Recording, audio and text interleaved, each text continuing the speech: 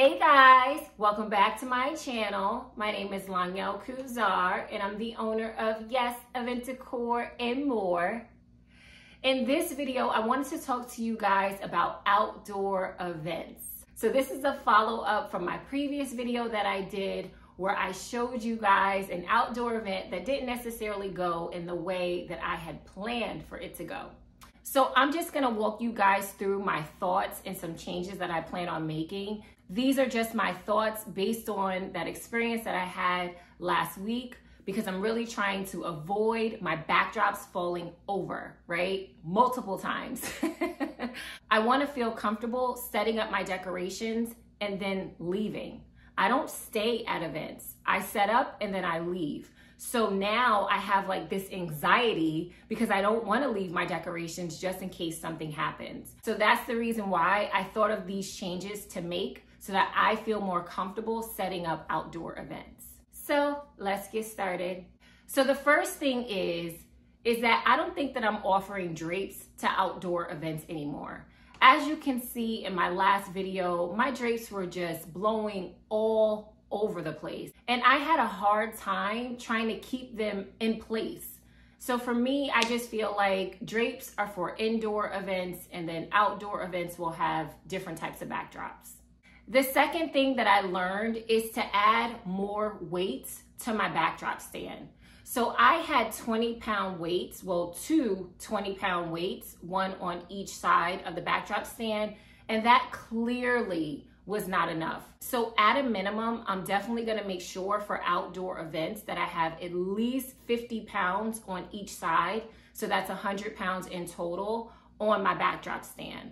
One of the main takeaways that I have from last week's event where my backdrop just kept falling over and falling over and falling over due to the weather is having a plan B. So I'm not going into any outdoor event without a plan B. With my event last week, we were just hoping for the best, right? We were hoping for the best, even in spite of the bad weather. So when clients are booking my decorations for an outdoor event, we're gonna do a plan A and a plan B within their budget, okay? So if there's wind or if there's rain, what are we gonna do?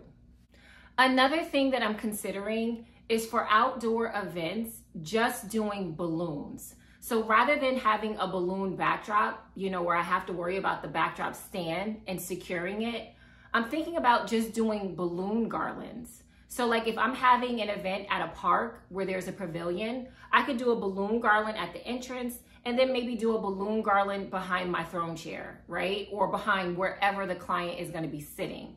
So balloons are a little bit safer because you can secure it to something, right? You're attaching the balloon garland to a pole or to a roof or to something, right? So if it's windy, it's not gonna come and just blow the balloon garland over. So that's another thing that I'm thinking about is when I have a client that comes to me for outdoor events, the first thing that I'm gonna do is just offer them balloon decorations unless they insist on having a backdrop. Now, some clients are gonna insist on having a backdrop, right? Because they've seen something that's in your profile or they see something on Pinterest or Instagram and they're like, I want that for my event.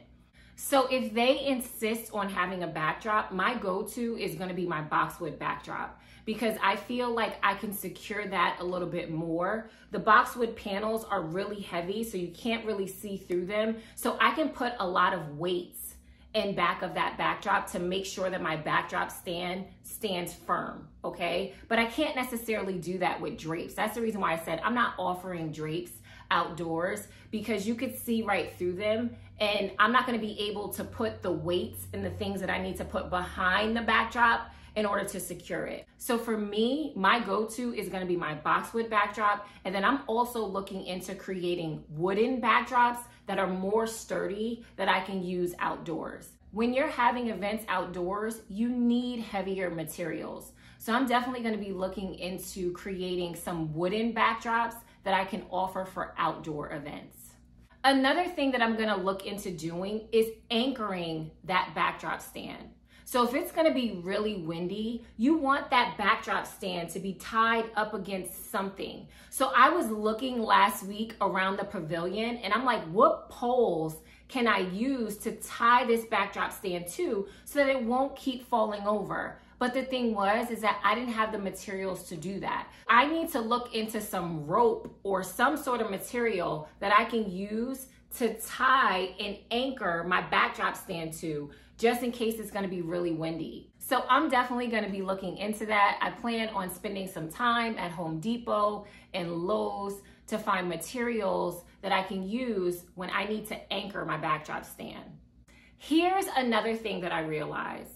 I'm gonna have to do different types of balloon garland designs outdoors, because I was completely confused. I'm like, why are my backdrops falling over now? When last year I did 2 outdoor events and I had no issues, no problems. And when I look back, I realized that I did a different type of balloon garland design than I'm doing now. So with my previous events, I did balloon garlands that were coming down the sides. There was nothing going across the top of the backdrop.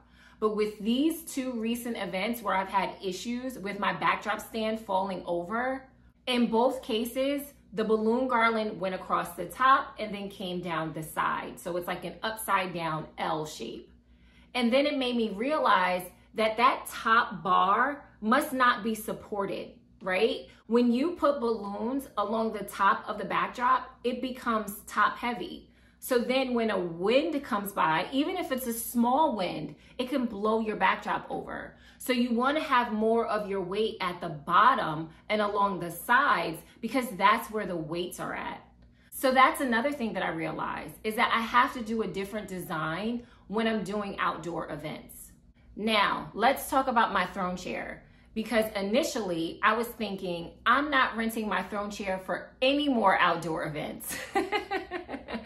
Because now it has a crack in the top of it because it fell over at the baby shower. So initially I was thinking, nope, I'm not renting it anymore to outdoor events. But I already have it booked for an outdoor event. So what I'm thinking about doing is getting some bricks and maybe taping them around the bottom of the throne chair and back, of course, so that the client doesn't see it in pictures. And what I'm hoping is that that keeps the throne chair from toppling over. So if the throne chair moves because of the wind, it's just gonna move forward or backwards. I'm trying to keep it from toppling over and then breaking along the top. And along with that, for my throne chairs, I'm actually thinking about charging an additional deposit for outdoor events. So that'll cover, any damages or anything to my throne chair. And then I also think clients will take it more seriously, when my throne chair is in their care, because it's gonna be an additional fee to whereas if there's damage to my chair, then I keep their deposit. So the throne chair would have to be in the same condition when I go back to pick it up that it was when I dropped it off.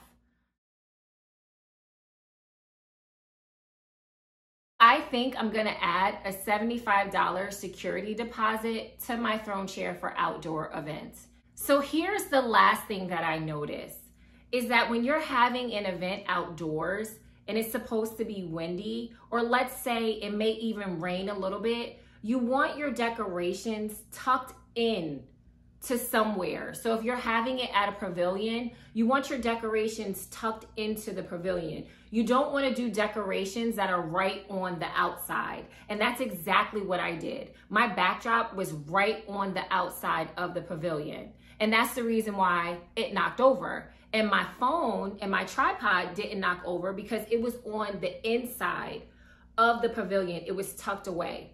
So if you notice that it's gonna be windy, or if the weather is gonna be bad, or if you just wanna prepare for the worst, then create a design plan where the decorations are tucked in, okay? Don't put them on the outskirts of the pavilion.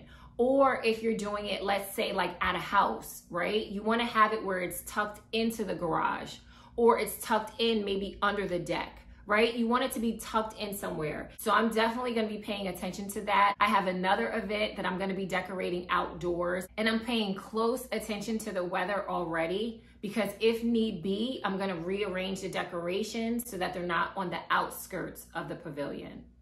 All right, guys, so those are all of my lessons learned and some of the changes that I plan on making to my business. You know, it's so funny because as frustrated as I was last week, I feel like this was such a good learning experience, and I'm so happy to be able to give you guys this information so that you could learn from me and hopefully avoid the same thing happening to you.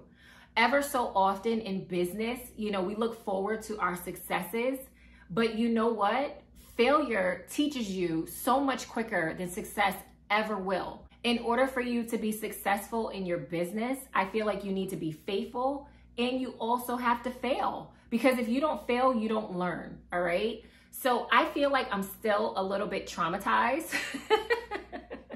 I'm still a little bit traumatized over my event last week. You know, whenever someone says, oh, I'm having an event outdoors, I feel like inside I kind of cringe a little bit. But at the end of the day, I'm glad I went through this experience so that I can make the necessary changes that I need to make to my decorations in order to have successful outdoor events, all right? I'm a huge believer that God does not put anything on us that we can't bear. So if there's something that we're experiencing, there's a lesson in it, right? He wants us to learn the lesson so that we can be successful. So if you guys are struggling with your outdoor events, just know that you're not alone. We're gonna get through this together. And with God, there's nothing that's impossible, right? So you could do it. I'm here with you. We're learning together. All right, so if you guys have any questions, please let me know. I do have a few outdoor events coming up, so don't worry. I'm gonna be sharing with you all of the changes that I'm making so that you can incorporate those changes into your business too. So thank you guys so much for watching. I'll see you in my next video.